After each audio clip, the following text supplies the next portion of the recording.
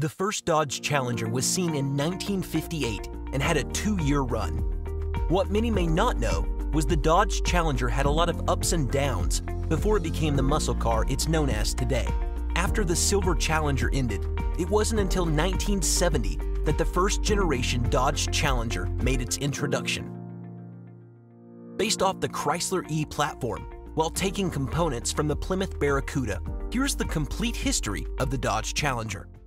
First generation. The first car to actually have the Challenger name on it was a special edition of the 1959 Dodge Coronet, named the Dodge Silver Challenger. It was a large 2-door coupe that was only sold in silver. The name lapsed, and Studebaker picked it up for an entry version of the Studebaker Lark series, sold until 1964. Meanwhile, the muscle car wars were heating up. The Mustang changed the automotive landscape forever, and the other American automakers had to scramble to come up with competing vehicles.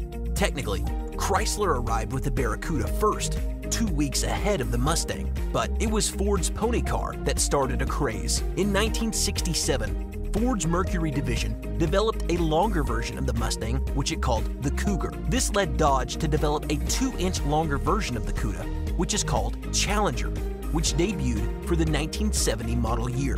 1970.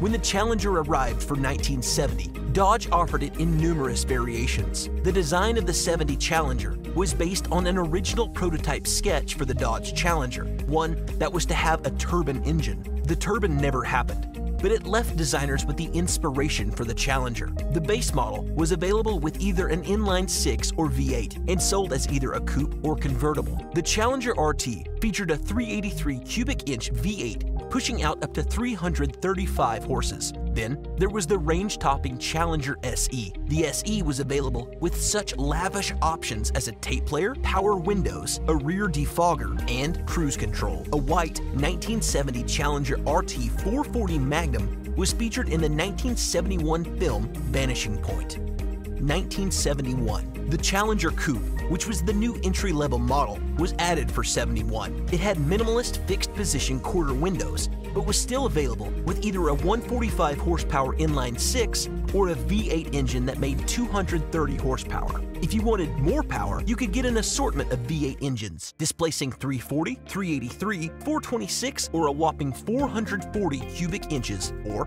7.2 liters. This year also saw the front grille go from the well-known recessed vent of the 70 to the equally recognizable split grille design.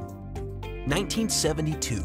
The 72 model year arguably saw the most changes in this generation of the Challenger. Dodge changed the grille to the egg crate design and extended the taillights. It also removed the lavish options like leather seats, power windows, power seats, and a convertible top.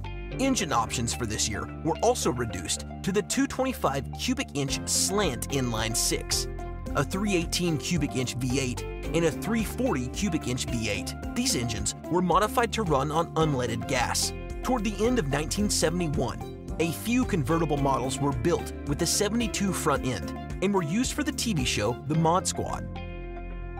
1973 to 1974. These models largely featured the same front end, but with the addition of the 5 mph bumpers. The 6-cylinder engine was dropped, leaving the 2 V8s as the engine options. For 1974, the 340 cubic inch V8 was dropped for a 360 cubic inch V8 that made 345 horsepower. After 1974, the Challenger was discontinued. Even within this short run, the Challenger made an incredible impact on the industry. It boasted features like the iconic shaker hood, which consisted of an air intake physically attached to the engine, protruding through the hood. It would vibrate with the engine, hence the name. Challenger X. For the 1978 model year, the Challenger name returned, albeit in a far less memorable vehicle. It was essentially a rebadged Mitsubishi Galant Lambda, a 2-door hardtop coupe. This practice of importing a car and rebadging it for local appeal is called captive import. The 78 to 83 Challenger lacked the performance of its forebears, offering only a pair of 4-cylinder engines. The larger 2.6-liter Hemi engine featured balanced shafts to reduce vibrations. Mitsubishi was one of the first automakers to bring this tech to the North American production car market. Challenger production halted in 1983, and the model was replaced by the front-wheel drive Dodge Daytona, a modern muscle car. As early as 2002, Ford had shown concepts for its fifth-generation Mustang. Both Chevy and Dodge fired back at the 2006 Detroit Auto Show. The Challenger most closely followed its original ancestor in exterior design. The production Challenger arrived for the 2008 model year, with styling closely aping the 1970 Challenger RT. It rides on the LX platform, shared with the Dodge Charger and Chrysler 300. Daimler Chrysler ran things at Dodge until 2007, and so the Challenger, like many Chrysler vehicles of that time, has a front suspension related to that of the Mercedes-Benz S-Class, and a rear suspension based on the 5-link layout used in the Mercedes-Benz E-Class.